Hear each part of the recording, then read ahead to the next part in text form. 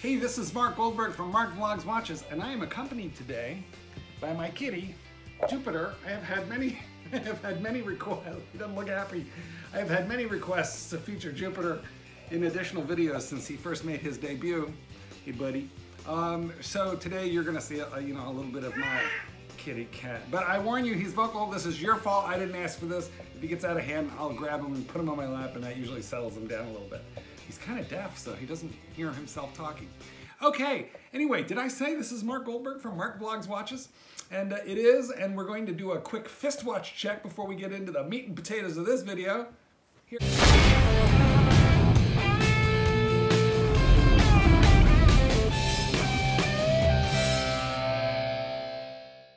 it is. It is the Sea Dweller Anniversary Edition 50-year anniversary 43mm Redline Sea Dweller. Oh my God, it's quite a mouthful. Now, you are going to want to stay tuned to the end of this video. And that is because I have given you, at the very end of the video, on cold, miserable, rainy, wet days like today, I am focusing on how to make chicken soup for watch collectors. So watch collectors, we're dudes, we're guys, what do we know about cooking? Today I'm going to show you my quick, easy, fast way to make homemade chicken soup. Skip to the end and take a look if you're not interested in watches. Okay, but what is the topic of today? The topic of today is the 10 commandments of watch collecting. My people, I bring you the 15. Oops, the 10 commandments. Now, if you just have one watch, maybe two, you can just skip right to the chicken soup thing, okay? But if you're like most of us, you are into the concept of having more than one watch. You buy, you sell, you flip, you think you're never gonna flip. Come here, buddy. You think you're never gonna flip, but then at the end of the day, you buy something, you just get tired of it, you wanna free the money up, your wife gets angry, she needs a new pair of Manolo Blahniks, whatever it is, baby needs a new pair of shoes, you're going to have to sell a watch. So in order for you to have any level of success, financial, emotional, psychological, professional, all of that in the watch collecting community, I am about to give you 10 commandments. Now, this is part 1 because 10 is a lot and you people have a short attention span. A high number of you are millennials, and millennial research proves that you won't sit still for longer than it takes to get your Chipotle burrito customized, okay? So we're gonna do this in 2 parts. In another few days, Kate, take a look for part 2. Okay, let's get ready. Joopy's he's ready to start. Let's start with commandment number 1. Okay, commandment number 1, don't pay retail. Don't be a schmuck, don't pay retail. Very important that you not pay retail unless, and there is only one exception, unless retail is cheaper. Now, how could that happen? Let's start with that example. If you want to buy a BLNR GMT Rolex Batman, that is maybe $4,000 cheaper if you buy it retail. The problem, of course, is it's very difficult to find retail, but if you should come across one, don't be like the rancher and walk away from the deal over something simple like stickers. Buy the BLNR, buy the Batman. You're gonna pay, I think, somewhere around $8,500 for a Batman retail, and you will have to pay somewhere in the vicinity of $12,000, maybe even a smidgen more now, for that same Batman on the secondary market. So don't buy retail unless retail is cheaper. I bought this retail, and it was a little cheaper retail than it would be with the premium markup. But in certain other watches, such as the ceramic stainless steel Daytona, that's exceptional. That's way cheaper retail than it is on the secondary market. But guys, those specific Rolex models are the exception to the rule. Most watches are going to be way cheaper on the secondary market, or better yet, the used market. So if you want a speedy man on the moon with the Halcyon crystal, well, as the pontiff says, it's the man on the, bloody moon, right? So Joma Shop, they've got them brand new in the box gray market because those have been dumped on the market by Omega, and you can get yourself a tremendous deal, something like $3,500. That comes with the big box and all the tools. eBay is also a tremendous resource for you when purchasing used watches. I'm not a huge fan of selling really expensive watches on eBay because there are a lot of protection for the buyers, not nearly the same amount of protection for the seller. But if you are a buyer of watches, buy it on eBay. I just bought the Polar Explorer for $6,200 on eBay. And here's my final word on don't pay retail. Haggle. You don't know these people on eBay. Take your time. Use the best offer feature. Annoy every seller. Take your time. Doesn't matter if you buy that watch today or next month. Just keep working the system until you purchase for the lowest price historically that you can find on eBay. How can you check what is the lowest price on eBay? It's simple. Go to the filters on your search, select sold items and completed items. Those are two little tabs. When you select those, you will then be seeing, the cat's going like, nut ball on my lap. When you select those two tabs, you are going to see historical sales for like the last year. And what you want to do is you want to be the guy who pays the least amount humanly possible. Don't pay retail. Commandment number 2. Buy what you like, but you have to be really careful in the initial stages of your growth as a watch collector. Don't buy what you are supposed to like, okay? I made a terrible mistake when I bought the Rolex Daytona. Everybody loves that watch, right? Everybody loves that watch. I did not love it. I flipped it, but it tied up money for longer than it should have. I flipped it at a point in time when it was sort of just beginning its rise, so I didn't make the kind of money I would if I were flipping it today. Just buy what you actually like. Take your time. Slow down, breathe, smell the chicken soup. Don't rush into buying something because every other collector is talking it up. Slow down, take your time, really consider all aspects of what makes you like a brand, and go ahead and buy the watch that you really like. Definitely avoid what you just think everybody else is doing. Now, that sounds like something simple, but since teenagers, we are programmed to wear the same sneakers, to buy the cool jeans, to get whatever is cool for your particular generation.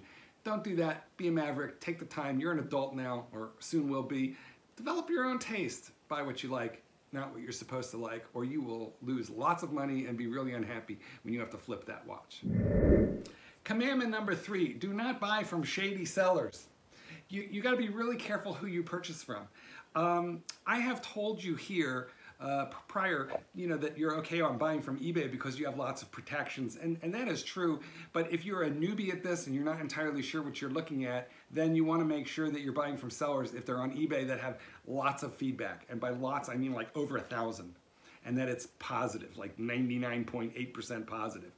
Otherwise, you're probably better off going to the to used watch dealers. There are lots of them that you will hear mentioned on the watch YouTube channels like mine. I'm not going to mention them now. There are several of them, or numerous of them really. But you'll take some time to figure out who has the good reputation. When you buy from guys like this, you may very well pay 7, 8, 9% more than you would have just going random Craigslist or eBay purchases, but you will have the peace of mind to know that you have bought a watch that is legitimate, in good shape, and that you have some recourse because you have a guy whose reputation he wants to protect. So just avoid, no name, never heard of them sellers, unless, like me, you have enough experience to be able to gauge, am I dealing with an authentic product, and do I know how the system works so that I feel like my money is protected? Okay, be careful, guys. Don't buy from shady sellers. Commandment number 4, pay via PayPal. Now, if you're dealing with somebody like myself, or one of the really legitimate, well-known YouTubers, or one of the legitimate, really well-known gray market or watch resellers, fine. We have, you know where to find us, okay? And so we are going to ask you for something like bank wire transfer or PayPal friends and family option when you pay us for the watch. That holds our costs down. It means that we don't pay fees to our banking institution, and it also means that we are a lot less subject to fraud, because I know I'm teaching you how to buy a watch. Later I'm going to teach you how to sell a watch, and I'll give you some commandments for that too, but we're focusing on selling right now, or excuse me, on buying, and you buyers have the upper hand in most cases when it comes to protection from fraud, provided you follow some basic rules. So I'm teaching you how to protect yourself here, guys. Don't pay via bank wire or friends and family unless you're dealing with me, Kenny Nguyen from Jewelers on Time, David SW, people that you've heard of and that you know. If you're buying on eBay, for example, make sure that you pay by just regular PayPal.